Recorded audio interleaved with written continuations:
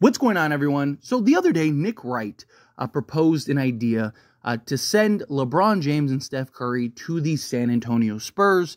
So I wanted to have a fun kind of just discussion. Of course, hear your thoughts and opinions down in the comments below, because there is a lot of talk, a lot of hype, a lot of excitement around the possibility of LeBron James and Steph Curry teaming up together, try to go win an NBA championship. Obviously, I've even talked about how much I would love to see that.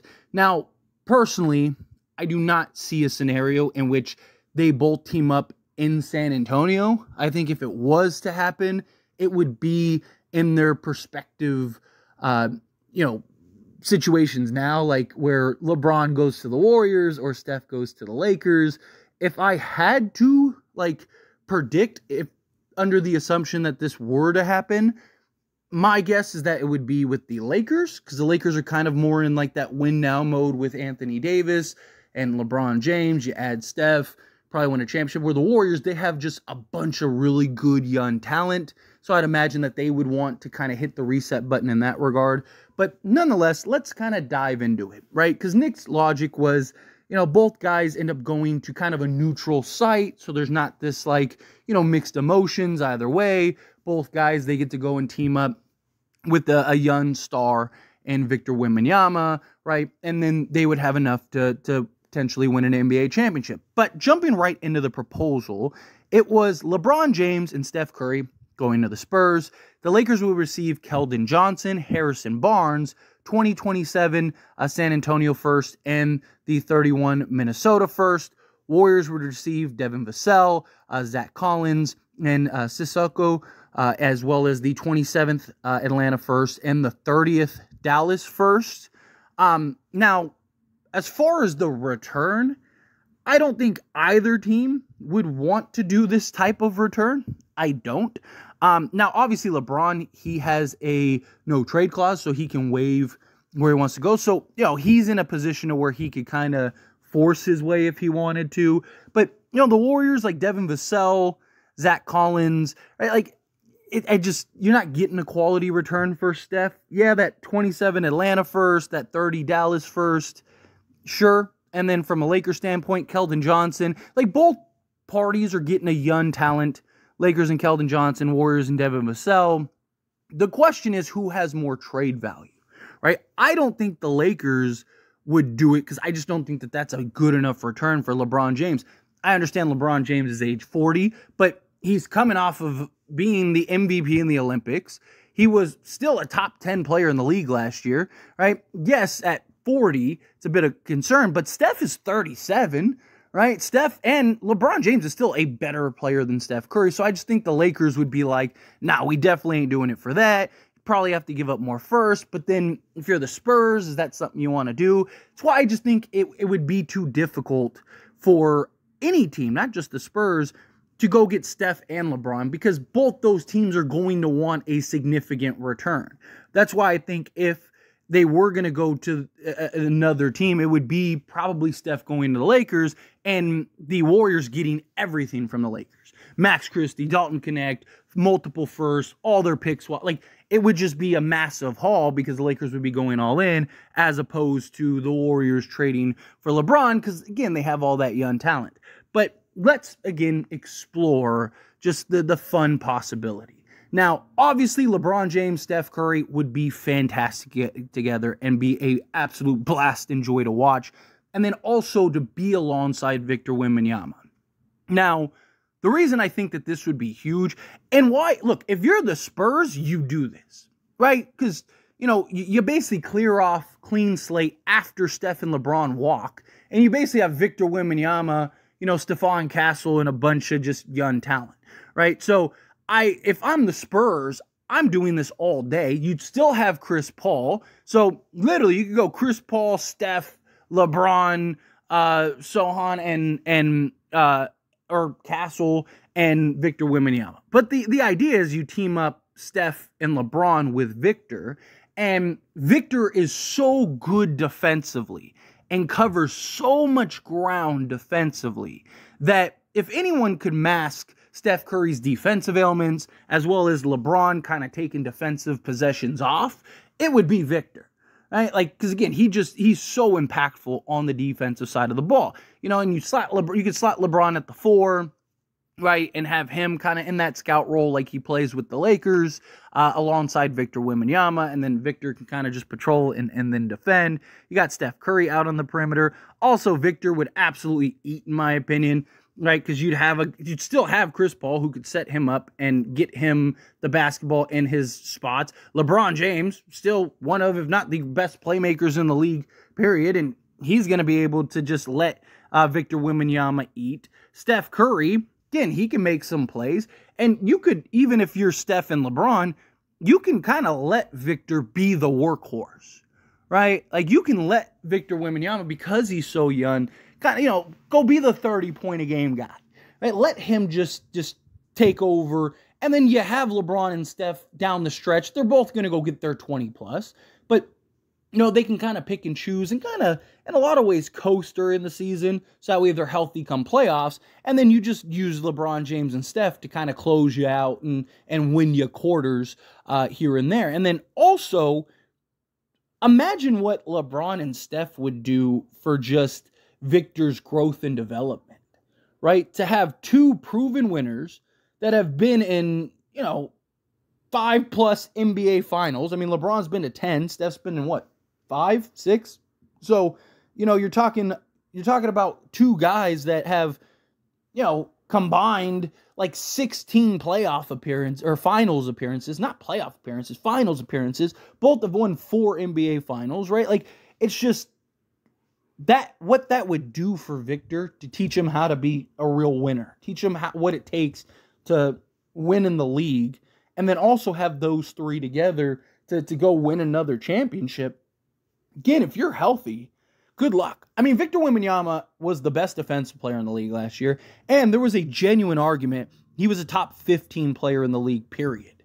Right? So you're adding him, and who is the future of just the NBA, period, to two of the faces of the league that are on their way out in the next few years.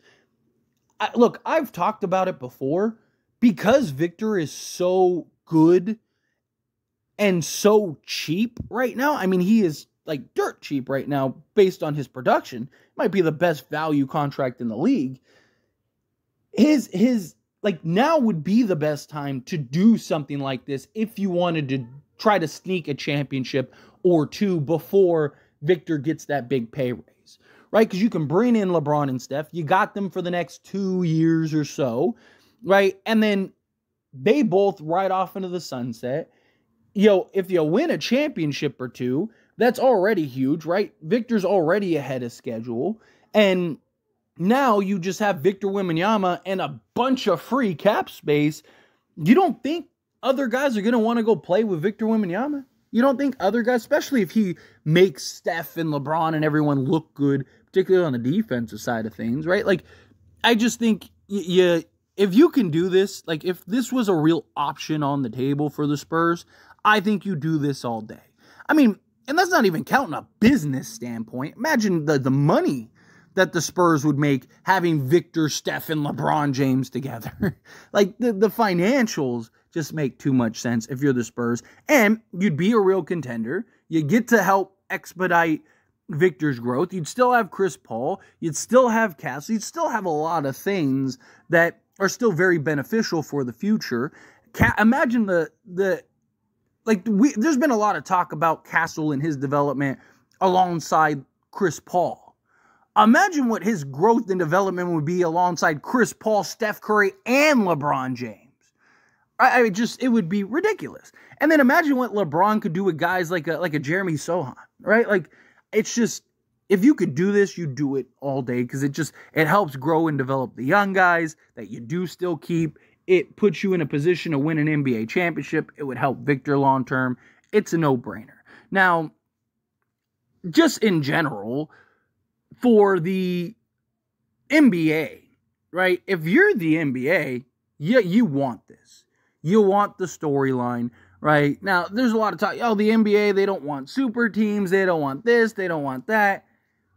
They want it. I mean, it's been proven time and time again. The best ratings, the most views, the most everything are when there are super teams, right? When there are those teams that are put together. But just the storyline of LeBron James and Steph Curry together, the NBA couldn't say no to that. The NBA would probably push for something like this rather than trying to avoid something like this.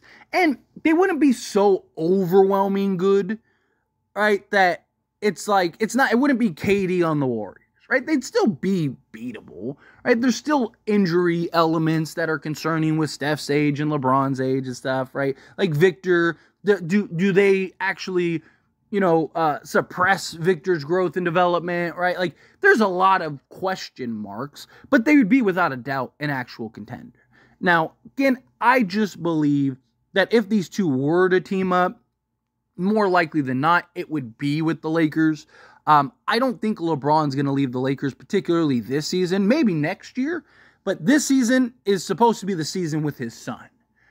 I don't think he's going to finally get what he's wanted for the last 5 years to go leave and go play with Steph this season. Now, I could see that maybe after this, you get through the father-son year, right? Father-son year's done, and then you go to a team like the Warriors, or maybe you do the Spurs route, and now you're playing with Steph, and now you get to kind of have a year or two with Steph. I could see something like that, but I think if this was ever going to happen, I just look at the situation and I go, Lakers are better suited to win now. Because, you'd trade basically everything, but you'd get Steph. You'd have LeBron, Steph, and Anthony Davis, which is the same idea as Steph, LeBron, and Victor Wembanyama, right? But Anthony Davis just has more experience. He's already won a championship, right? He covers the same ground defensively, right? So, again, it's just... You have the likelihood of you winning is higher, in my opinion, with the Lakers because, again, Anthony Davis is already there, where it's nothing against Victor. Victor is an incredible talent, but it's year 2, right? He still has a lot of growing, a lot of development, right? And it's just, you add Steph, LeBron, and Anthony Davis. If those 3 are healthy, I don't think that there's a question if you win, right? And you'd still, at that point, question would be, oh, you got to fill out the roster. I believe you'd be fine.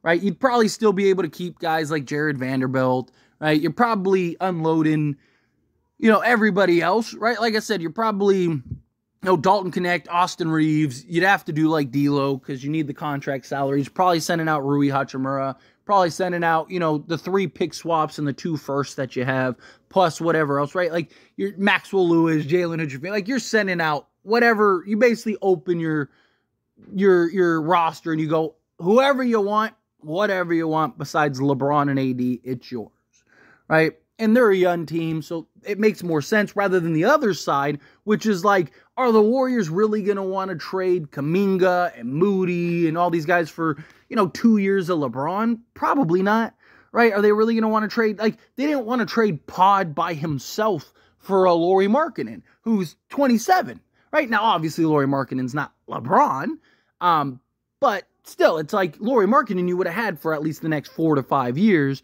where LeBron, you probably have a year, maybe 2.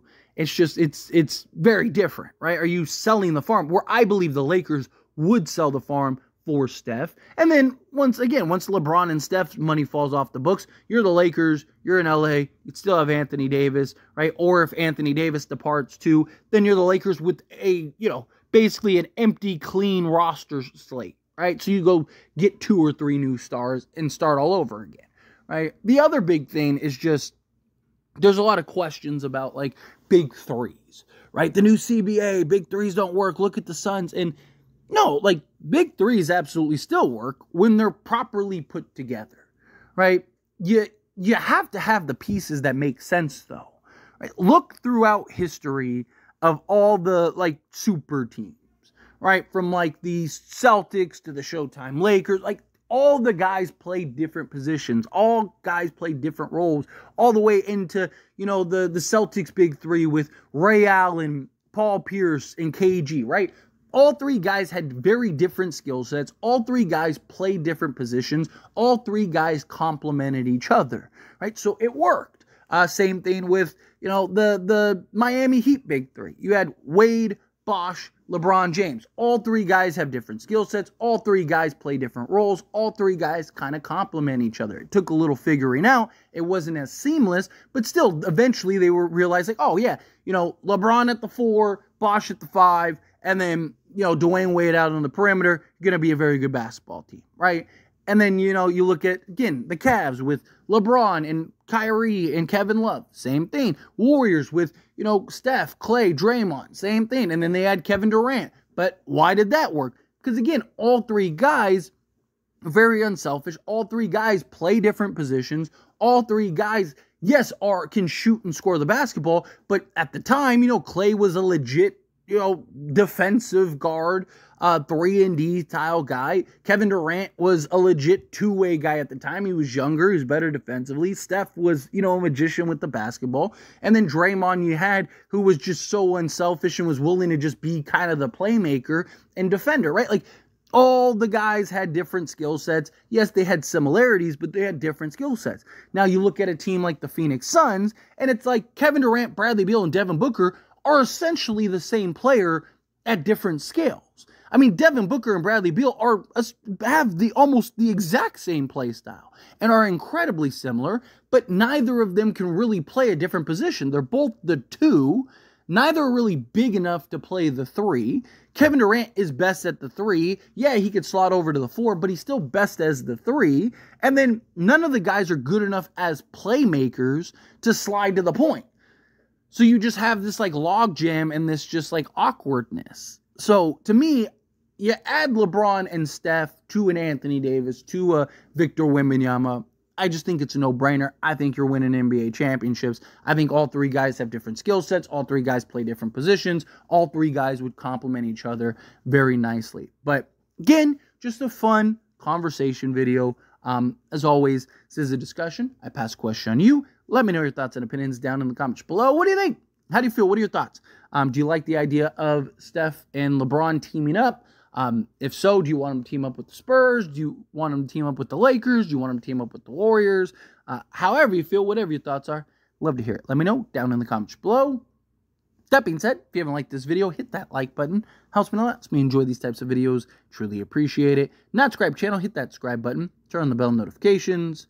Appreciate y'all. See you in the next one. Thank you.